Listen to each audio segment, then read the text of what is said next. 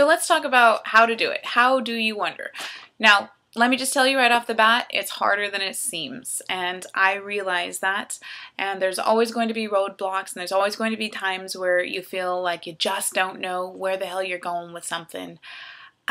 Just embrace that for what it's worth. Take a break, drink a beer, do whatever you gotta do in order to loosen yourself back up, and then get to it. So even though there's some obstacles on your way to wondering, you're going to have to learn how to do it and learn how to become better at it if you want to do well when you write a paper for Seth. All right? So, how to begin. Now, wondering begins and ends in questioning. The key is to learning how to ask more refined questions. And what you want to aspire towards is asking questions that unveil new ideas for you. Two biggest mistakes I'd say in the beginning is asking questions that look for answers. And then the second biggest mistake is not reasoning through your responses. If you're looking for an answer, you're looking for an end. And the nature of wondering is that it opens up new things. And so it's opening a path. It's giving you a place to go from where you are.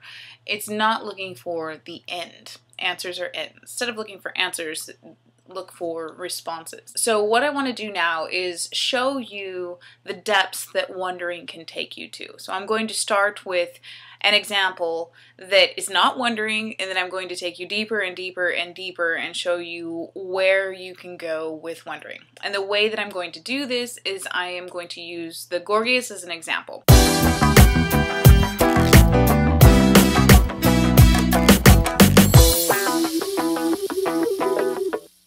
To begin with, you can not wonder.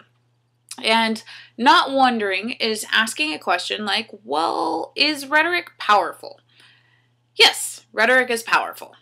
That is an example of not wondering. There's no reasoning to it. There's no looking at the structure of the ideas. There's no thinking involved with that. There is the beginning of looking, I guess. I mean, I feel like I'm being charitable saying something like that. A little deeper than that is what I'd call weak wondering. Is rhetoric powerful? So we're using the same question.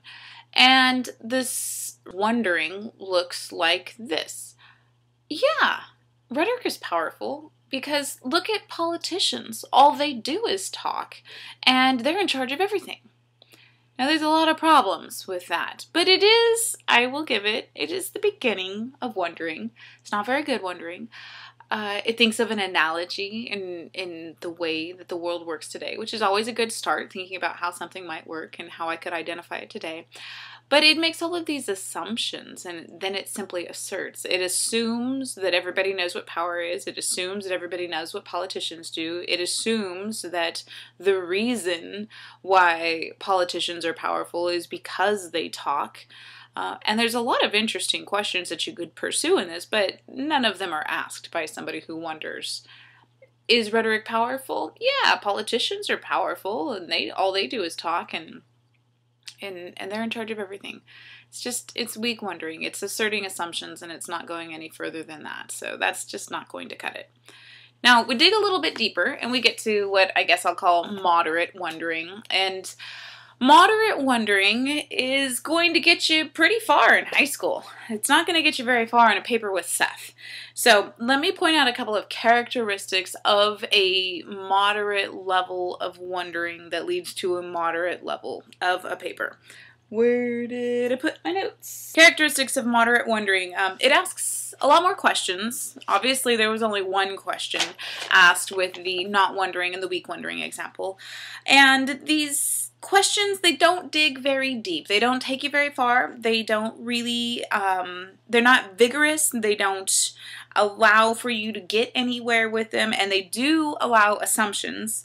And also, this kind of wondering often leaves questions unanswered and unexplored. So maybe you wonder about a whole bunch of questions, but you don't pursue any of them. That's not taking it very far. It's not taking it far enough. And also, it is incautious with words. There's a lot of words that are similar. They mean things that are like each other, but they're not the same thing. And so if you don't carefully choose your words, then you can make the mistake of not saying exactly what it is that you mean. All right, I want to interject a quick little writing tip, all right? And it applies to wondering.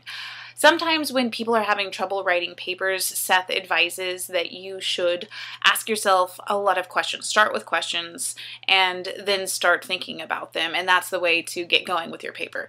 Now, instead, what some people do is they ask a whole bunch of questions, they write them down in their paper, and they make it a paragraph. That is not what Seth means. What he means is think of a bunch of questions, reason through the questions, find something that really holds your mind and your attention, and then write a paper on that topic. So don't make the mistake of putting a whole bunch of questions in the middle of your paper. Here's an example of moderate wondering. Is rhetoric powerful? What is power anyway? Where does power come from? How powerful are words? The dictionary says power is the ability to do or act, capability of doing or accomplishing something, political or national strength, possession of control or command over others, authority or ascendancy. How could rhetoric be powerful then, if it has to do or act? Talking can't do that by itself. People act. So rhetoric can't be powerful. People are. Like that bumper sticker, guns don't shoot people, people shoot people.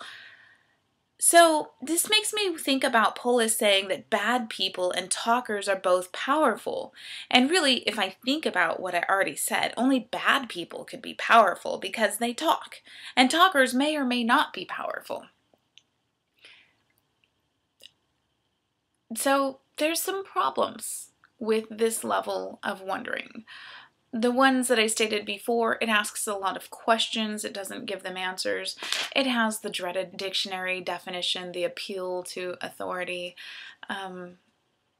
It doesn't reason through what power is. It simply gives an assertion of what an authority says power is.